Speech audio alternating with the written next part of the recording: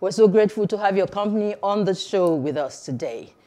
Now, the importance of communication in marriage, often not take seriously, is as many couples tend to think that the daily banter or the lack of it doesn't affect them on a day-to-day basis. And what really happens is that when this happens, you know, there's usually some kind of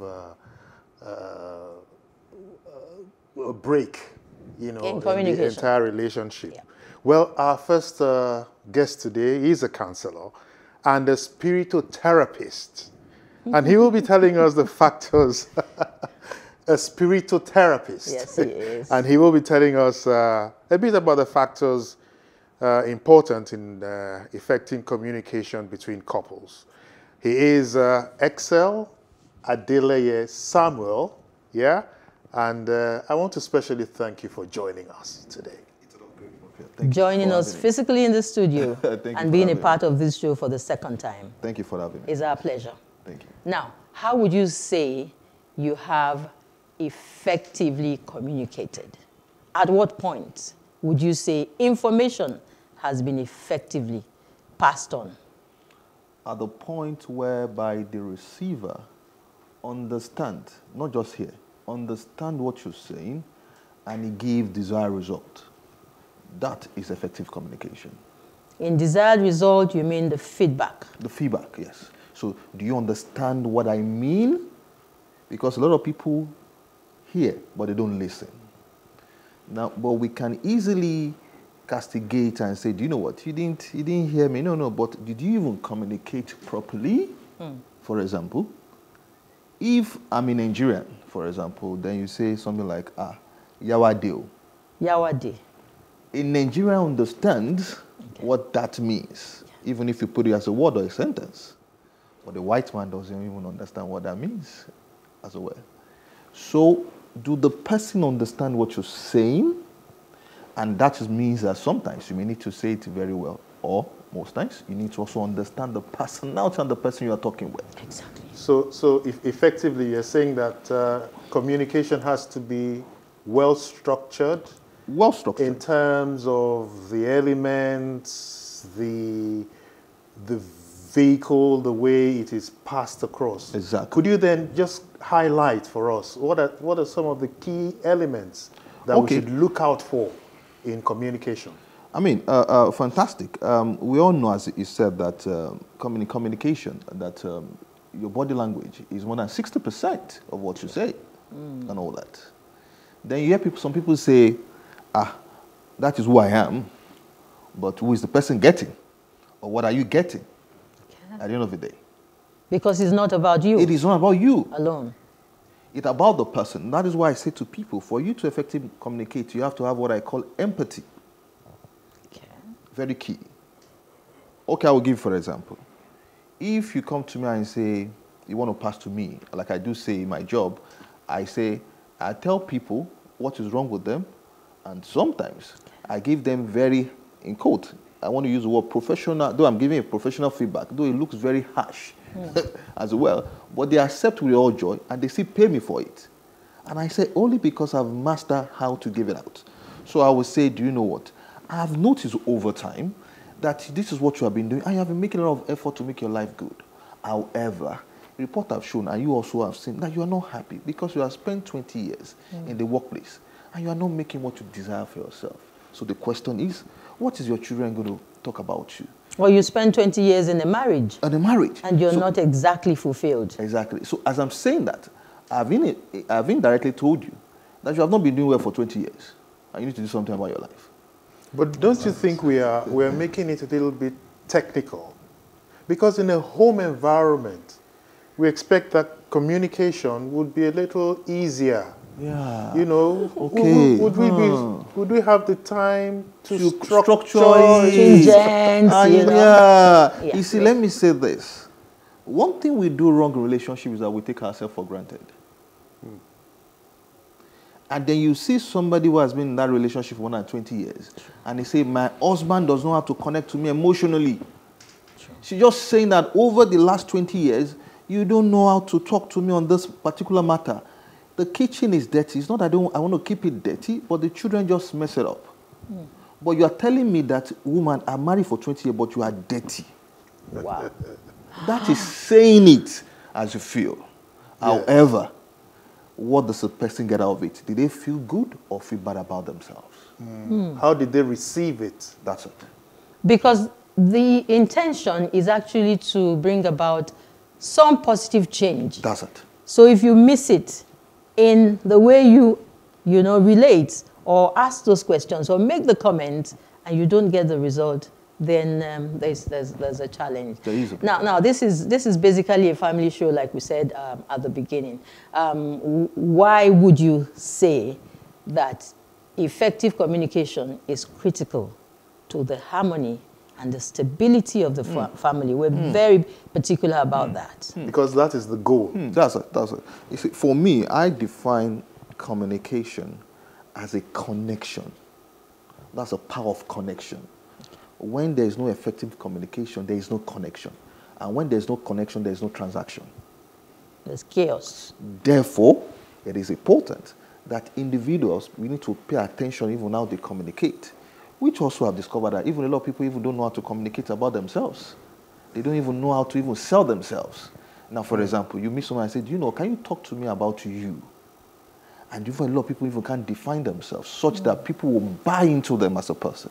Wow. So it starts from there.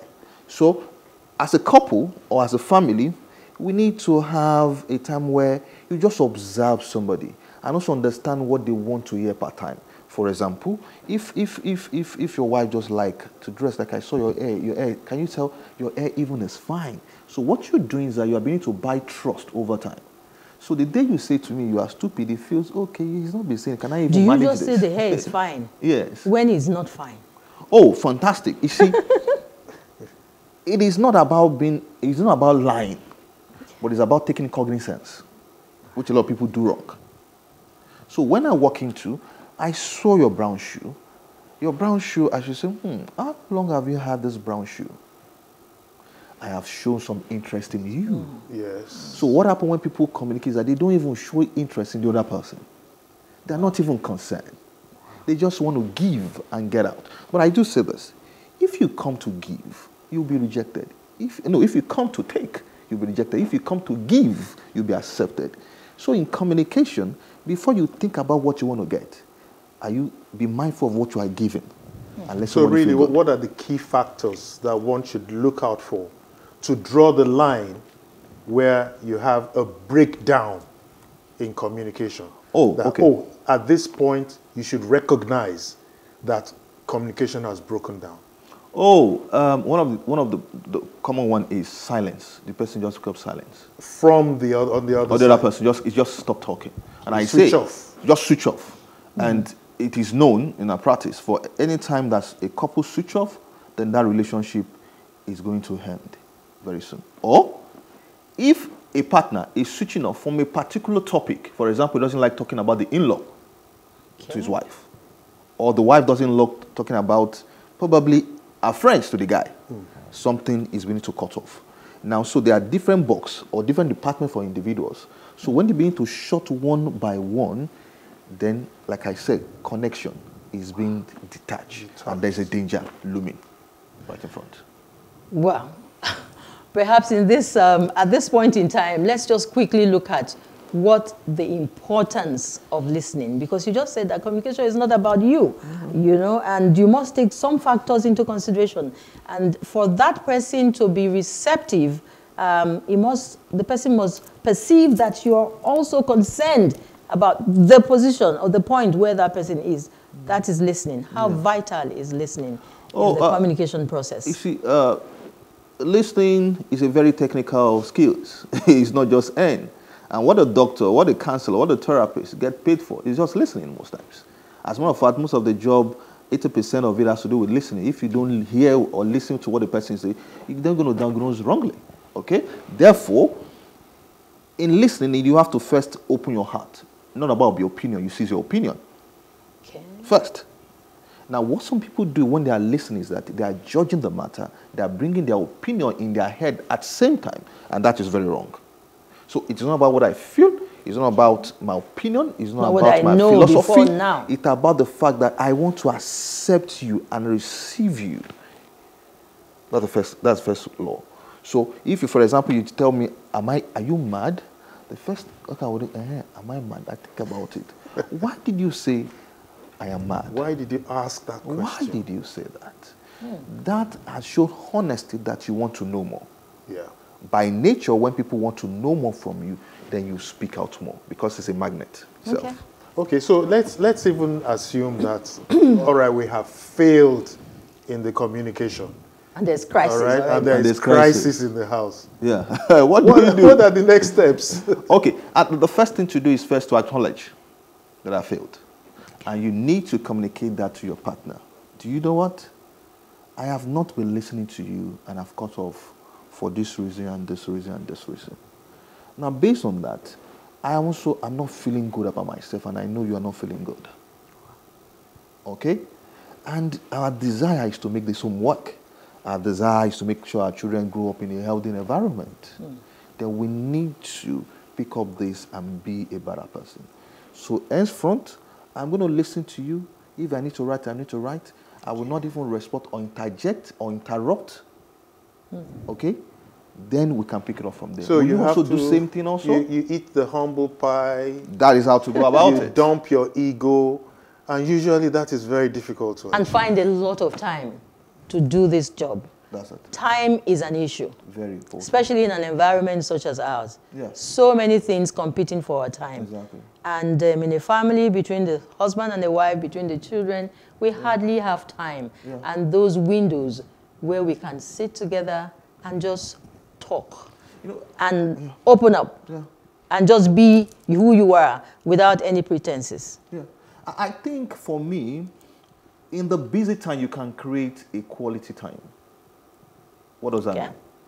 Even while you're driving, you are busy at work, and you saw a message from your partner, you should be able to create that time to give feedback and all that.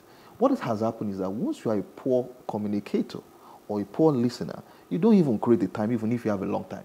You see, couple will say, do you know what? Let us go on vacation if everything's going to be right. And they will fight from vacation back home. You get it now? Because they will never resolve. They will never resolve that. So it's more of building yourself first. So when you have 1 minute or 5 minutes, what do you hear? For example, a proof that a partner has heard you. Do you know what? Last night you were talking to me while I was in bed, and you said this and this. I want to clarify. Do you mean this? Or what are you saying deeper? Okay. So that means that after the communication is done, like we say, you are ruminating over that word that is said to give an healthy feedback or do something about it. So the communication has to be deliberate. It has to be. It has, it's a conscious one. be obvious. That is it. That you're trying to effect communication. That is it. You need to appreciate the other person's position. That is it. You need to get down from your high horse. That is it. You need to forget about your ego. That is it. And you need to connect. That is it. Those are the things you're telling us today. Very key. And you need to be clear. Very clear. You need to be direct sometimes. That's it. You know, and you need to open up. You need to open up. You need to clear your opinion sometimes. You need to just, as a matter of fact, most time in communication is not every time you have something to say. Oh. Just listen to the person. Wow. John. Okay. Interesting. We just have a few minutes Now, before yes, we let him we go. have a few minutes, and I'd crave your indulgence because I think we've concentrated a bit more on couples. Okay, fantastic. I want to look for a minute, just look at today's generation. I call them the bedroom generation. They Why don't sit, bedroom They don't generation? sit with you. They sit in their rooms. What They have could be created- responsible for that? They've created their world in their rooms, and you hardly even have the opportunity to be with them, to connect with them, to communicate with them. They let you know outright that you're probably intruding, Yes. disturbing their peace. Okay, that's a very good question. We created that word for them. We created it, and we have to take responsibility. Now, when you were growing up, you know that there's some things you don't do, and you know there's something you should do. It's just based on the word that was created, you know, and all that. So, for example, the internet is actually using the people. The people are not using internet. And I do say this, for example, with the children. If adults, we know most times we are not able to be in control of the internet or your phone. How do you now think a child can be in control of the phone or in the internet? Now, so, for example, we are raising generation whereby they will not understand what empathy or communication is, because when a child stays in front of cartoon over time, he's not communicating. He's just see some videos doing some mechanical move. He does not understand what communication is at all. So when the child is speaking, then you notice the child even can't speak your dialect over time, because that is the teacher speaking, and when he speaks, he speaks in that direction. Absolutely. So when you now raise a child in that with on YouTube and all that, with all this, and that child become a teenager, automatically you're going to give him something, because parents are taking their responsibility to create time. You get it now? And they're giving the child. So the same thing, a father or a mother would rather buy a child a phone. So parents now need to be deliberate, because this is my concern. When parents are not deliberate now, you're going to be one day be in the hospital on the bed, and your child is going to be with the phone and not paying attention to see that you are dying. You know what? Wow. Excel, Wow. Yes. I think you have just opened up another huge can. Unfortunately, we can't delve into that this morning. Thank you. That's a very, very huge one. Thank you so much for I really appreciate finding time to join us Thank you for having me on the show today. I really appreciate it. I'm sure we have touched on some very salient, but very vital areas of communication, especially in the family. Thank you so much. Thank you. I really appreciate it. We wish you the best. Yes, sir. Yeah. Thank you Yes, so sir. much. Thank you, sir. All right.